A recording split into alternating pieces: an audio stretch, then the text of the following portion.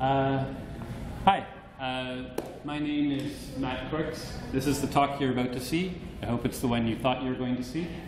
And I'll anticipate my most common question. Yes, the slides are online. There's a link right here from the session description. All right? So I've got lots of material, so I'll go a bit fast. I'm expecting that you'll be able to come back and look at the slides yourself later if there's anything that I skipped over too fast. So we're going to be talking about the intersection of Drupal and Git and Agile. Three popular buzzwords. Let's see how to put them together. So that you can fork, merge, and commit with confidence. This is me. My name is Matt Corks. I work with Evolving Web. I've been using, as I usually say, I've been using Drupal since Pluto was a planet. My username is MVC on Drupal.org, Slack, etc. My Twitter handle is just MVC and then that number again. It's like, you know, Roman numerals. Anyways, whatever. It's there in the slide. If you forget it. Yeah, I work with Evolving Web. Really quickly, some background. These are a couple of our clients. One thing missing from the slide, we just finished a large project for Princeton University Press that took most of my summer. Yeah, we're a small Drupal agency based in Montreal, full-service Drupal shop. Git. Who here knows what? Who here has used Git and feels at least comfortable with Git basics? I think that's basically everyone. Jigar, I know you have. It's my colleague here. I get to make fun of him. This is not a Git 101 talk. You all put up your hands, so I guess you don't need that. If you or someone you know does want a Git tutorial, there's a great one linked right here. Who here used, for at least the first year they used Git, kept a text file or a sticky note or something with a list of 5 commands and just kept referring to it? Yeah? Who here still has that list? Yeah, exactly. Everyone does that, which is, as the XKCD cartoon pointed out. I still have a list, so what I'm going to show you now is some highlights from my own personal list. Git is confusing. I'm also not going to talk about the details of the Git data structure under the hood. I know just a little bit about that, and it's not relevant. Agile. Who here knows what Agile is, feels like they have the basic idea, the basic concepts? Okay, that's almost everyone. Great. So I'm not going to spend a lot of time talking about this either. But yeah, it's a way to, there were a couple hands that didn't go up, so for those people, it's a way to take a clearly defined list of user stories, which is like, as the content editor, I want to be able to log in order to be able to update the front page. So it's a way of listing the specifications for your site in a readable fashion, and a way to break them down to make sense. You take a set of these user stories, you turn this into tickets in an issue tracker. You have a sprint, usually 2 weeks long, in which you work on a bunch of those. At the end of that, you do a demonstration to the product owner, who will show it to the client, and who will say, yeah, that looks great, or no, you've got to still need to do some more work on this other one. There's a Scrum Master, which is a fancy way of saying project manager, who will pick which tickets to work on in the next 2-week sprint. They will have been put in order and weighted by how hard they are in collaboration, but in discussion with the client and the team respectively. And so you'll have this endless list of tasks that you want to work on. That's your backlog, and you'll get as far as you can through that before you launch the site. I'm not going to talk more than that about Agile. There's a lot of resources online about that too. What we are going to talk about is how to use them together. So, in your issue tracker, issue trackers I've used have usually been Redmine or Jira. Anyone else use something different? No? Everyone's using one of those two systems? So your tickets always have a number. Allow me to strongly suggest that you create a separate Git branch which has that number in it, so that you know what Git branch actually is associated with what piece of, what user story in your issue tracker. You have, so create a separate Git branch for each of those. those changes should be self-contained and should update the database as needed when they're deployed.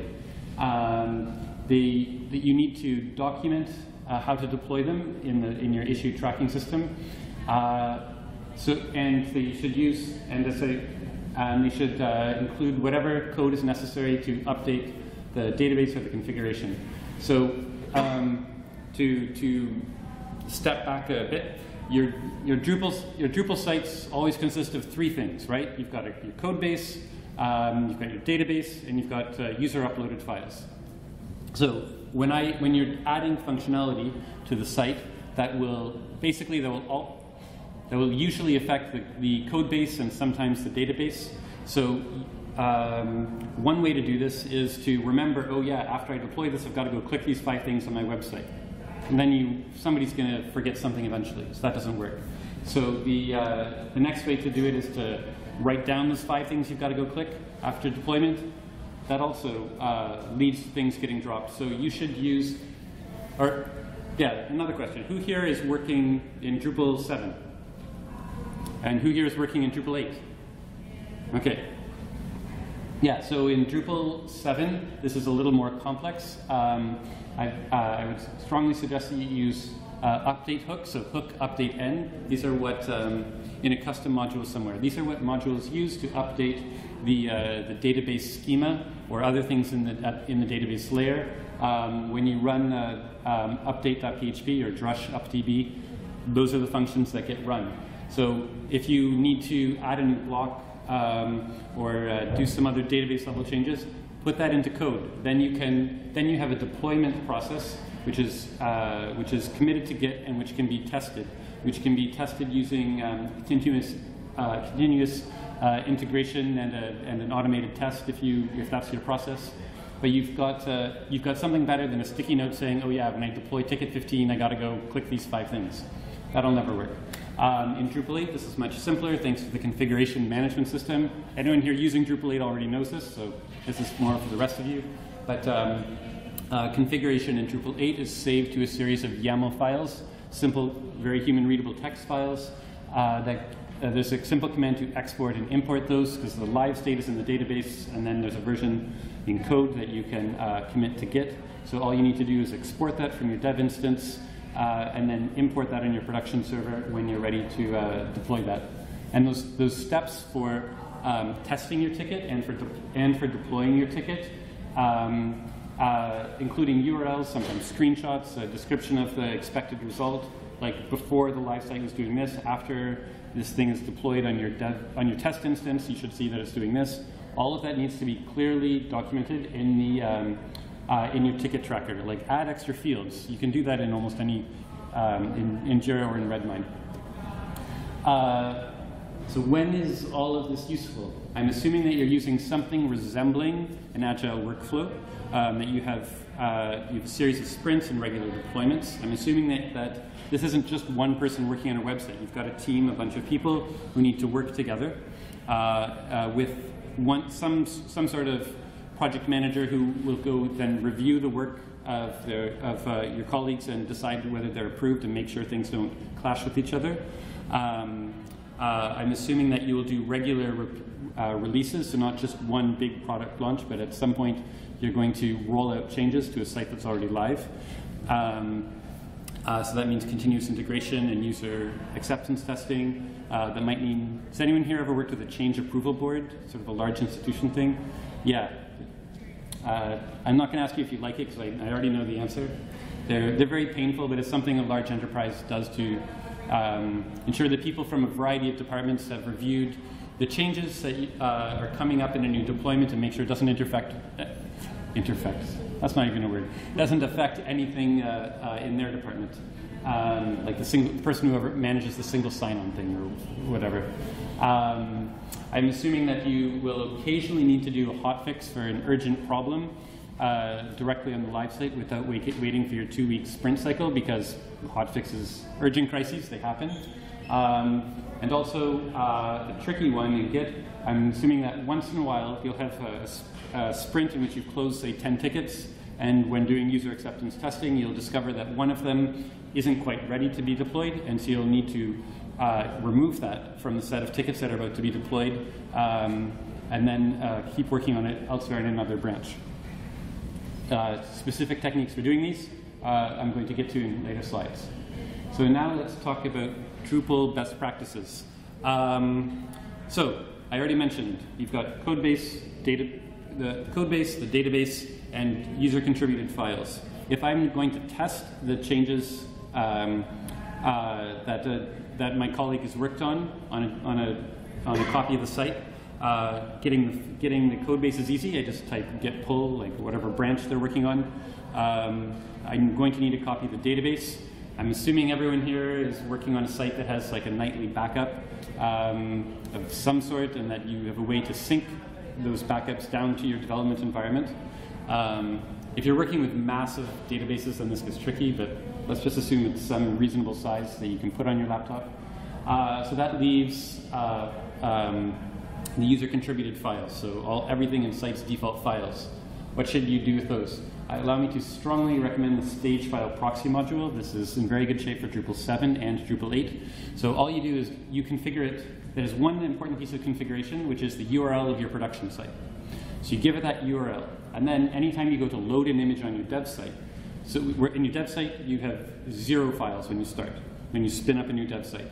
When you go to load a page, if there's 5 images, whenever, it basically catches these attempts to load an image, these 404s, and then goes and fetches transparently the image from the production site, copies it down into your development site, because the image is on a public website already, by definition, and just loads the ones you need. So if you've got, like this site I'm working on for the Princeton University Press, there's like 17 gigs of images, but to test a specific function, I probably only need 4 of those images.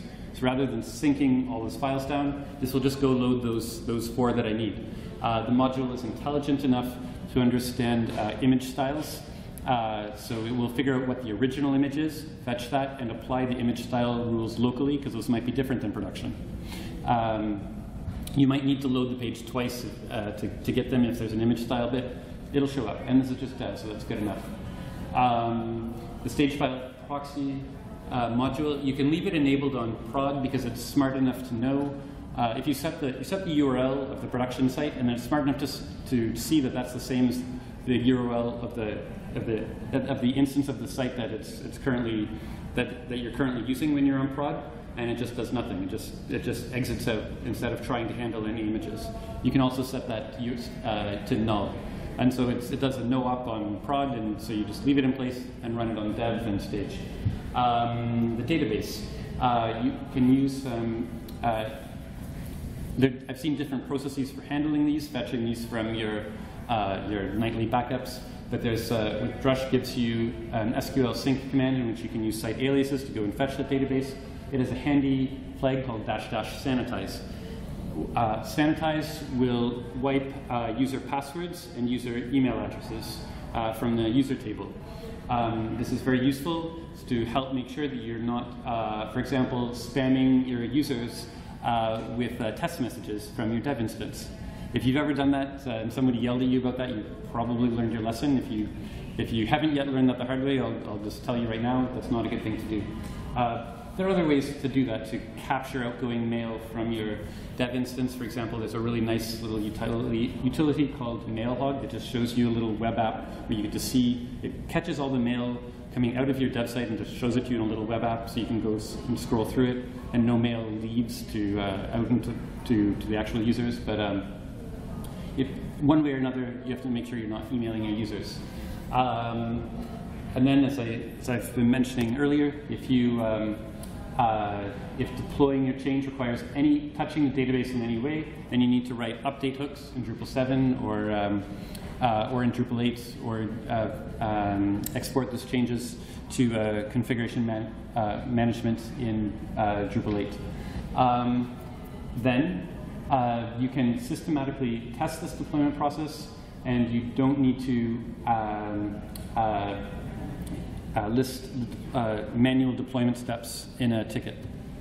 Drupal 7 specific practices. You should export any configuration you can to a feature. I would suggest grouping these into, so having one feature module that contains all the configuration, so content types, views, variables, for example, for the blog on your site into one module. There's then the command drush features update all will export from database to code. Revert all will take everything from code and bring it into the database, so that's what you'll run on production when you deploy. You need to use the features web UI to create new features. And here is a handy little shell alias I have, which will just list all of the features. So run this, and you'll see a list of all the features on your site which are different between the database and code. And so it'll list the names, and then it will create a file called featurename.diff, which has the differences for each of those, so you can go and inspect them. This should, when you on your production server, this should always return nothing. If you spin up a local copy of the production server without any changes, without any local changes, it should also return nothing. You could add this to something like this to an automated test somewhere if you wanted to be careful about it. Drupal 8, I already mentioned the equivalent to those feature import export commands are drush config export, drush config import. So, has anyone, I don't personally use GUIs to deal with Git, but when you do, you sometimes see diagrams like this. Does this look familiar, anyone? Yeah, I see a few nods. So now, those are just best practices, so prerequisites for getting into these Git branching strategies that I'm going to talk about. I'm going to present 3 in order from simplest to most complex, so that they'll build on the previous steps. And the one you choose depends on the size of your project and your team, how many steps there are in your QA process. And my main source for this is again a tutorial from Atlassian. The URL is right here if you want to go read more about this later. So first, centralized workflow. This is the first workflow that you'd start using if you've never seen Git before. There are no branches, there's no merging, there's no conflicts. There's just one developer working on the site or on each component of the site. So every time you do a change, you just git add and git commit, and all work is done on one master branch. It's a very, very simple method, but it doesn't scale. Feature branches. Feature branches are what you often see on GitHub. So here you have multiple people working on the code base. One person are responsible for testing and approving and those changes, also called pull requests, or at least one person responsible for each section. For example, Drupal itself has there's a maintainers file which lists who's responsible for the different components of Drupal core, and that's the person who will decide if a patch is accepted. The Linux kernel works the same way. There's I can't remember the name of the shell script, but there's a file that has a list of, there's actually like regular expressions that says like this path in the core is the responsibility of this person. And so when you want to work on one file, you run this script and it'll look at those regexes and it'll say, okay, send your patch to this person. It's a very long file. Drupal is a little simpler that way. So this is a perfectly workable method. You have, so every new feature is a new branch. So you create a new branch, which is merged off of the master branch. When you think it's ready, you send a pull request. While you're working on the dev branch, other things have been fixed, and so you need to keep merging master back into your dev branch so that you keep up to date with all those changes. So that you can do a fast forward only merge, as it's called in Git.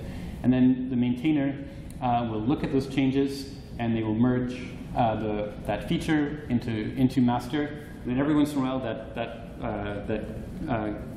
maintainer, the centralized position, will tag a commit and say, okay, now this is version 8, or now this is version 9, or whatever. And GitHub and GitLab have nice UIs where you actually see a button saying this is ready to be committed because it's up to date with the latest version of master, or it's not. It's a nice UI. Here's a little squiggly diagram to explain feature branches. So in the top one you see there's a master branch and 2 feature branches have come off of it. In the bottom one you see another master branch. So somebody has made a development branch and there's a pull request happened and it got merged back into the master branch. So in the bottom one, the furthest to the right contains all the commits on the dev branch, which is the one underneath, as well as the one on the main line, that white one. So in this case, there are no merge conflicts. They didn't need to merge master back in. Does that make sense so far? Yeah? Who here is using something that resembles this to manage Git branches? Okay, about half of you? Okay. Great. Here's the main problem with that. Let's say 5 different people are adding features. Each of them work individually, but nobody ever tested them all together. And then you find out why integration tests are useful. Each of these drawers opens, but once you put them both there, they become pretty useless. Here's one more description example of why an integration test is useful. So here we have a paper towel dispenser and a garbage can. Oops, no. How do I make this? Yeah, there we go.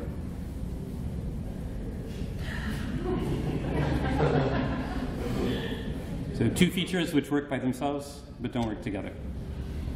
So here's a way we can solve that. This is the Git flow workflow. So this builds on a feature branching model. It's essentially a naming convention. So there is actually like a Git extension you can download that like tries to simplify this, but it's just a naming convention for different branches. So you have branches with specific names and a specific process for when you merge what into what. It's just basic Git commands. This works, and I found this works very well for a team with multiple developers using an agile process, as I was described very rapidly earlier in the talk. And this allows you to have an integration test and a review of all the features in a branch before you do a release. It allows you to remove a feature from that release if it's not ready, and there's still a way to do a hotfix directly on prod if some crisis comes up and your boss is really unhappy about it. Okay, so next squiggly diagram. I'm going to spend a bit more time on this one. So these are color-coded. For the sake of other colorblind people like myself, I'll describe them. The top one here is your master branch, and you see these things here are your tags telling you what version we're looking at. So here, this dot right here is a hotfix. So that hotfix, that's a branch that was created directly off of the master branch. Some minor little fix was made, and then it was merged back here into version 0.2, and that's the hotfix being deployed. So that right there. That looks like the feature branch model that we discussed earlier. The Git flow model, however, has more branches. So down here, this long line here is the develop branch. I would often just call that dev. So this was initially forked off the master branch, and this doesn't go away. This branch, like the hotfix branch, once it's merged into master, you can delete that branch. Git has a command, when you list, the command to list Git branches has a flag, a -- merged, where you can see just the branches that are already merged into the current branch. That tells you the branches that you can delete because they're no longer necessary because all of their commits are included on the branch you're currently on. So as soon as you've merged one of these branches in, then I would immediately delete it so you've got less clutter. But the develop branch or the dev branch, you leave. That stays there. So what you do is, so for example, here at the very bottom, a dev branch has been created from the a feature branch has been created from the dev branch. So here, in this case, somebody has been working on it and they've made 4 commits. Here is another feature branch, this one down here. So it was forked off of the develop branch, and then has been merged back in here to the develop branch.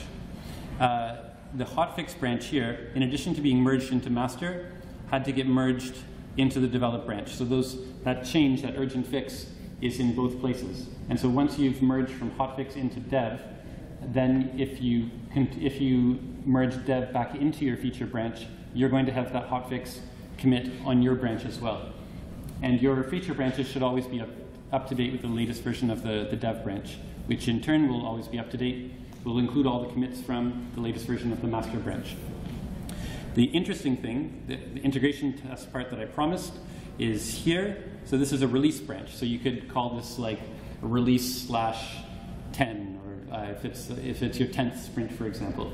So that was forked off of the dev branch and will be merged into the master branch. But here is where you take a bunch of tickets, everything you close in your sprint, and you spin up an instance of the site that contains all of these tickets, and that's where you do user acceptance testing. Your product owner, your client, I'm guessing, don't want to go look at 10 different sites and test 10 different features. And besides, if they did that, that doesn't count as an integration test. So every 2 weeks, you give them one site, and you make sure that all of the 10 things you fixed work on that release branch. And when that's been accepted, then you merge that into master, and that's when you get version 1.0 here. And then here you see there's 2 commits on this release branch, so some little fix had to happen just on that right before deployment. So it was merged back into the develop branch, so that way you make sure the develop branch always has all the commits from the master branch, so it's further ahead. I'm going to show you the specific Git commands you could run to do each of those steps in a minute, so I'm getting there.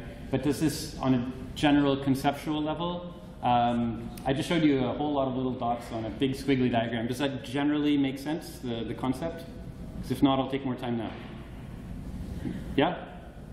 Question? I'm just wondering, you said earlier, normally you delete the branch for the hotfix, right? So how about the one for the release? Are you only keeping 2 branches, basically the master and the develop one? Yeah, so the question was, I said to delete the hotfix branch, so would I also delete the release branch here? And the answer is yes. Also, all of the feature branches, as soon as they're merged in, I would delete them. So, and as I mentioned, you can type git branch -- merged. So if you check out the dev branch and then run git branch -- merged, you'll get a list of all the branches that have been merged in. All of their commits are included, so you can get rid of them. You can delete those branches locally and on your upstream Git server. And then you can do the same thing for master. Because it's not useful to keep them around. If you need to reopen that ticket, then just fork that branch off again.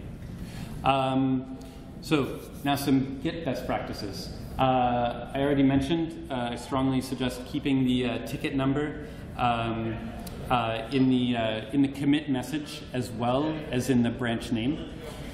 So for example, in Redmine, if you have, we use Gitosis to integrate Redmine and Git. So if you type refs $123, then when you're looking at ticket 123, you'll see a list of links to all of the commits that were made against that ticket. So it helps you figure out later which, like when you're looking at your issue tracker, you can immediately see a list, like a list of all the commits that are related to that ticket, and you click on them and you see the diff. So that helps a lot. And when you're looking at the Git log, you can search through it to find all of the tickets that were related to a specific, the commits that were related to a specific ticket. I mentioned that when you were merging a hotfix or a release branch into master or dev, you need to, if you have a, if this is a fast forward only merge, Git will not normally create a new commit. because it's not necessary, but I would strongly suggest that you do that using the no fast forward option. You can do this, you can configure that, you can do that on the command line, you can configure that in your .git config file. So that way you'll see an extra commit just for the action of taking that taking that release branch and putting it into the master branch. And why you do that, the advantage of that I'll get to in a minute. So yeah, anytime you merge a hotfix, a release, or a feature branch into master or the develop branch, I suggest you create a commit, a merge commit just for that. I'd also strongly suggest that you use git-prompt.sh. That's a shell script which is distributed with the source code of Git itself, so you can find it very easily on GitHub or anywhere else. And it lets you do little things like, at minimum, print the name of the branch that you're on right in your bash prompt. This is a lifesaver. You can also have it print fancier things like whether there are uncommitted changes and other stuff. That'll start to slow things down a bit. But at minimum, you always want to know what Git you should always know what Git branch you're on. So put it right in your prompt. Naming conventions. Yeah. So I mentioned these briefly already. So master. That's what production runs. So production always has the latest version of this branch. Dev, that's the one. That is the other one that I said doesn't go away. That's the one where you collect all of the feature branches. Dev 123 or feature 123 is the branch corresponding to ticket number 123. And those are branched off of dev and will be merged back into dev. Release/number is a snapshot of the dev branch at a specific time with all the tickets that have been completed. That is merged off of dev and will be merged into master and deleted once it's done. Hotfix ticket number is merged off of master and will be merged back into master when it's complete. And again, all those ones with the numbers in them, all of them I would delete as soon as they've been merged into one of the two branches that stick around. Now I'm going to show you my two favorite all-time Git commands. I run these dozens of times every day. So the first one, this updates all local copies from all your Git remotes, showing you a list of all of the branches and all of these different origins. The dash, so it doesn't do a Git pull. It just brings in copies of the commits to locally so that you can look at them later and figure out what the differences are. So so git fetch will download the changes but not apply them. The dash all will do it across all remotes, and the dash prune will delete the local copy of a remote branch which has been deleted from your origin, because you don't need them anymore. Command number 2. This will list all of the local and the remote branches. It will show you the current hash point. It'll show you for each local branch which remote branch it's tracking, because your local branches should always be tracking something upstream. It will show you the commit subject line. So git branch -all -vv. And as I mentioned, --merged or no merged will help you figure out which branches have been merged in and which ones still need to be merged in. And that should correspond to whether or not the ticket in your issue tracker is closed or not. Here's a sample output of favorite command number 1. So here I'm fetching from origin. You can see it deleted my local copy of one of the branches because it was removed. Counting objects, compressing objects here. It's downloading the files, and it's showing me what's changed. Favorite command number 2. Here you can see, I'm running git branch -all -vv. There's one line that's in bold with an asterisk beside it. That's the current branch, although I already knew that because it's in my bash prompt. It's listing for other local branches and which remote they're tracking and whether they're ahead or behind or both. Then after that, it's listing all of the branches on origin, so that I can see what state they're in there, or if there's a new branch that I don't have a copy of, for example. Now here's the part. So this is how we go from the squiggly diagram to something you tap on the command line. Here's how you would create a new feature. So this you would do in the feature branching model too. So on your local machine, you would check out the dev branch. You would, and then you would create a new. Well, yeah, I guess you do git pull here in between these first two steps, and then you'd create a new branch that's forked off of dev called dev/123. Then as you're working on it, once you would periodically do git merge dev to bring in changes from other people or from other tickets into your branch to make sure it stays up to date. And then when you're ready, you would push it to origin for review. So that's simple enough. Then if you're the Scrum Master and you're reviewing one of these, you would fetch the branch from origin. I would type git merge dev to make sure that it's up to date, and then I do git diff dev to see all of the changes between this feature branch and dev. So now that's showing me everything that the person changed, that the developer on my team changed. When I think it's ready, then I would check out dev again, and I would merge that into dev. Then after that, I would delete the local and remote copies of this branch because they're no longer necessary.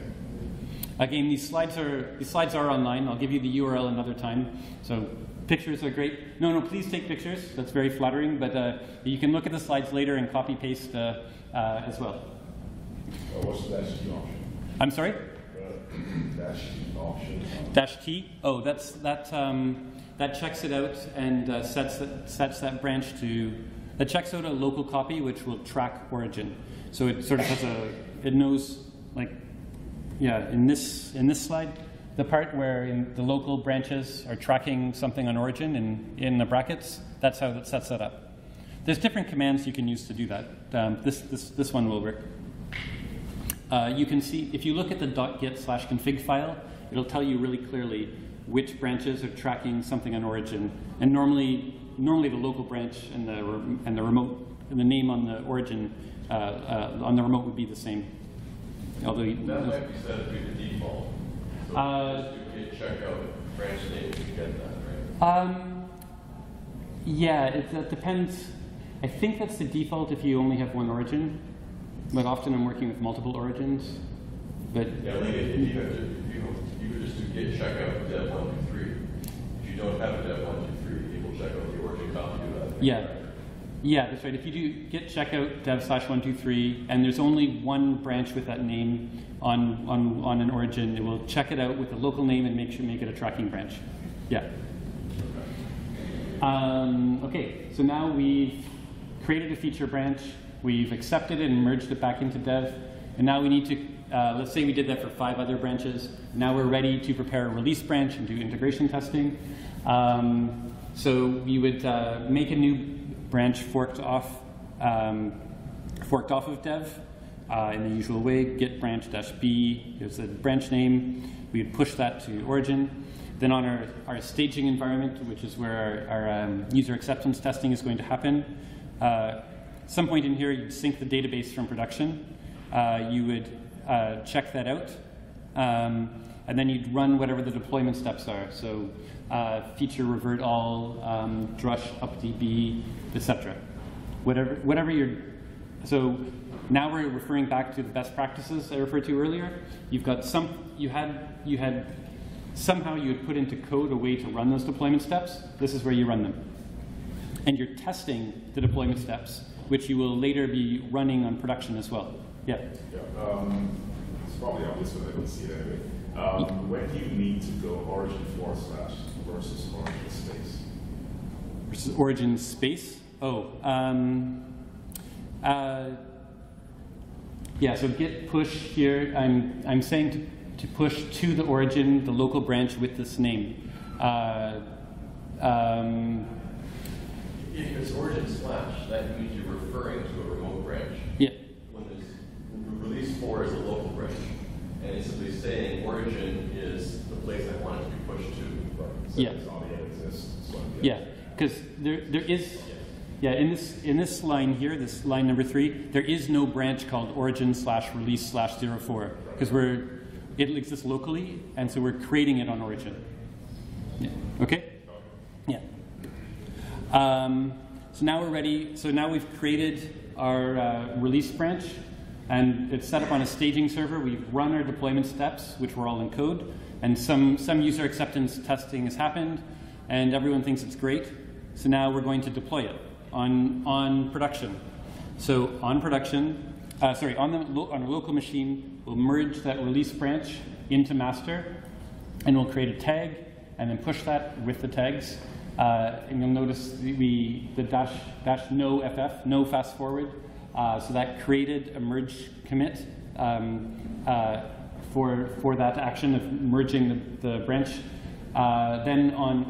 So now all of the changes from that release branch are on the master branch, and all we need to do on production, which always stays on the master branch, is type git pull, and then run the deployment steps. And we've already tested these. We've not only tested the code, but we've tested the deployment process and those scripted deployment steps themselves, so we know that they work. And so we can do this in full confidence. We're still not going to do it Friday afternoon because we're not crazy, but we're pretty sure it's going to work. Okay, does this make sense so far? Yeah? Okay. And then something terrible goes wrong, and there's a catastrophe. So we need to create a hotfix branch. So this is similar to those previous steps. So these are the steps we'd run on our local machine. So we'd make a new branch, as I said earlier, branch directly off of master. This is called hotfix/ticket number.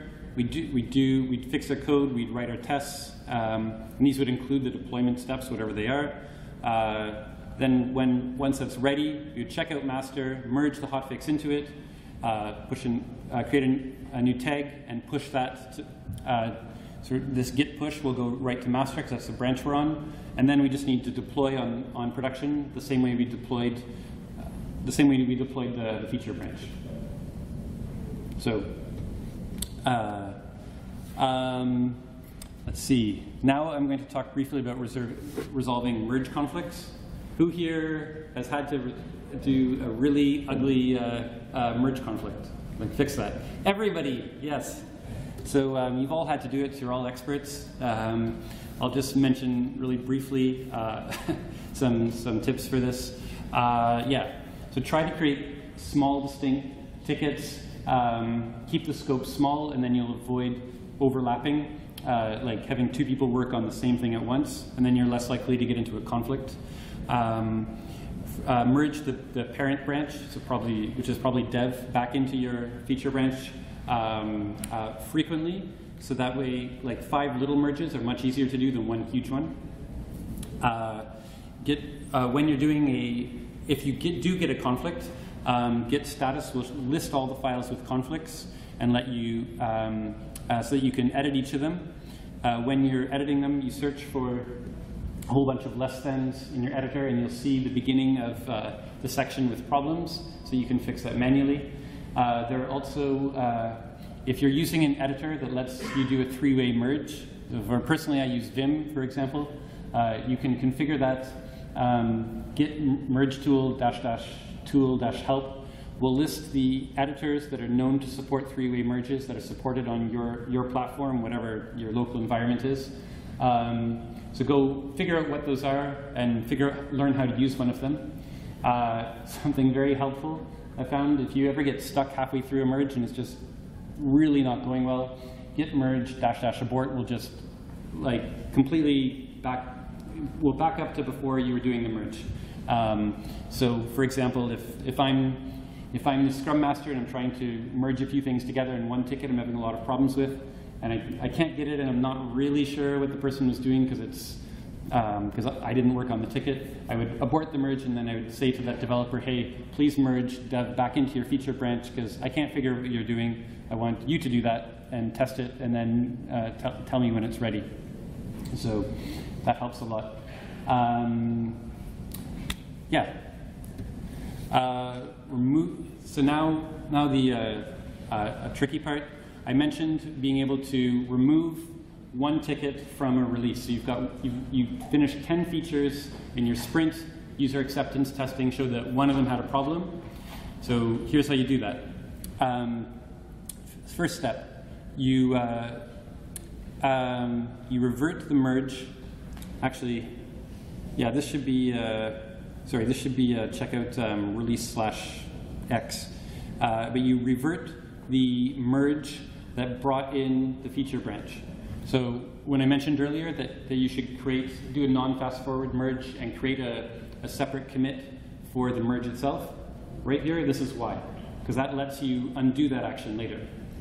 If you don't do that, you won't have a way to do it. So you would revert the merge itself from, sorry, it should be from your release branch. So you'll have to do git log and figure out which commit it is. Then you need to,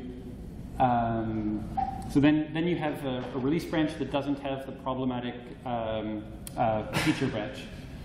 So now you've got just 9 tickets and they've all worked, and so you've got something ready to deploy. But you still need to fix that problematic 10th ticket. So now what you do is you, I've missed a couple steps here. What you would do is you'd merge that release branch back into dev, then you'd merge dev back into your feature branch. So yeah, here I'm checking out the feature branch and merging dev back into it. And then what you do is revert the revert. So you would undo the action of undoing the merge. So what that takes you to is a point that that takes you back to a point where on your feature branch where you have the code again. So you're back to the point right before you merged into dev. So now you've got your half-baked feature, and you're on that branch again, and you can fix it, do whatever edits are necessary, and then hopefully commit it in the next sprint. I think that's the trickiest Git command I was planning to show you. Does that make sense, at least in principle? Okay. Great. That was the hardest one for me to get my head around. So you're all doing great. Further reading. So this talk started life as, well, yeah, I had my own personal text file listing all the tricky Git commands I was learning. At one point I created a gist, and then I started adding a bunch of notes to make that readable. And that was version 1 of something that became the slides to this talk. So I have a link to that here. I mentioned earlier that Atlassian has some really good tutorials. So they have, in addition to the one which is just an introduction to Git, and the one comparing Git workflows, which was my main source for learning all this, they have one that talks about the difference between merging and rebasing, which is out of scope for this talk because we're already at 50 minutes, but is another good Git tool to learn. And I've also put in a link to how to resolve conflicts. I'll just show you this very quickly. What it looks like. Yeah. So, well, I don't expect anyone to actually be able to read this, but this is the long version of exactly the material I was presenting now, but with more text. So if you want to sit down and read this at home, or share it with your colleagues, you could go there. Right before I take questions, I'll just mention that my company, Evolving Web, offers a lot of training, including on module development. So there's some coming up next week online, and a little later in September here locally in Ottawa, if that's of interest to anyone. So site building, theming, module development. These are all Drupal 8 specific, by the way. And there's many more trainings that are offered in other cities, which are listed on this URL. And now I will take questions or stories of terrible Git merges you've had to deal with, or anything else you want to share. This link down here again is a link to these slides, and the videos from this talk and all the other talks of this camp are available at this URL here. So, questions? there any strategies for this sort of workflow for dealing with tickets that depend on other tickets? Haha. Yeah, so like ticket, yeah, so, I mean, you just have to, so yeah, ticket 1 can't be worked on until ticket 2 is finished. Yeah.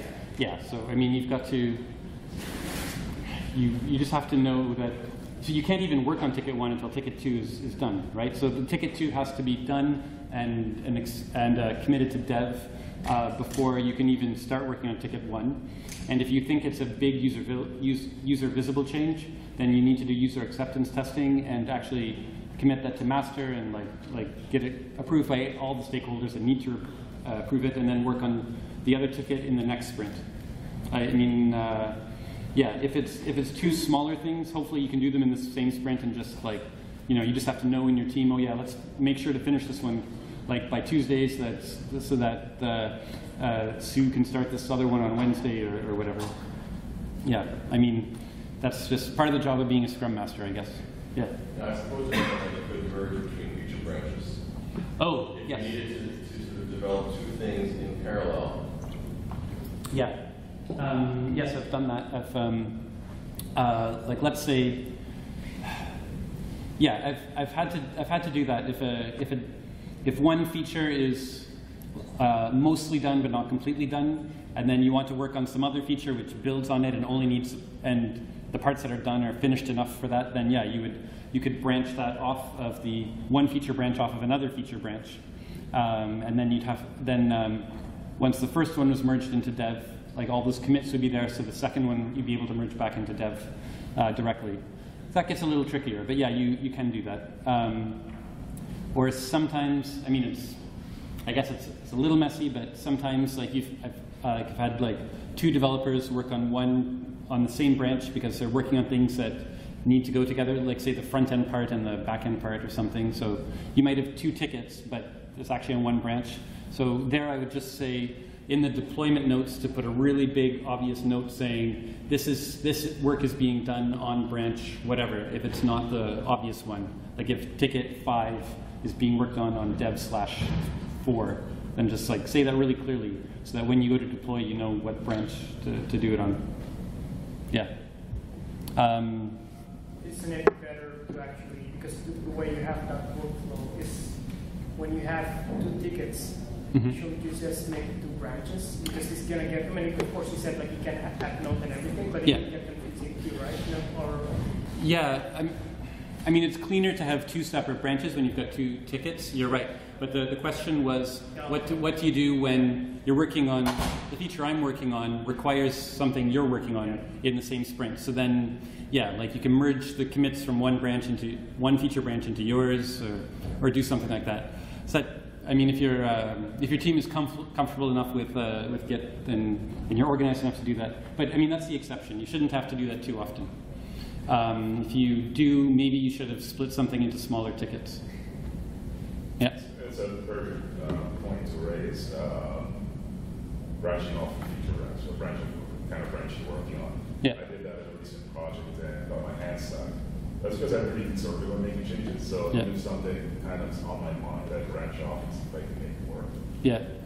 So the reason I was given was that, you know, branches are cheap. Why keep going off one off the other? Do something, get rid of it, and create another one. So I guess it's not a typical case for you that you're doing this, or is it one-off, or is it a general practice? No, we're not that. Okay. Yeah. So I've done it occasionally. Like I'd say it, like in my experience, it's something I've done like maybe like once every 3 or 4 sprints. Like it'll come up. So, but yeah, I'd say it's usually a sign that you probably should have made smaller tickets, but sometimes that's hard to do. Yeah. Or maybe have 1 ticket with 2 sub-tickets. 1 ticket with 2 sub-tickets. Yes, you could, in your issue tracker, like Jira and Redmine both let you say, like, this ticket is blocking this other one, or this is a sub-ticket of this other one. So then you know to work on the sub-tickets before you work on the main one. Yeah. Yeah, how you organize that kind of thing in your ticket tracker. I mean, you'll find something that works for your team. Other questions? I don't see any more hands. Thank you very much.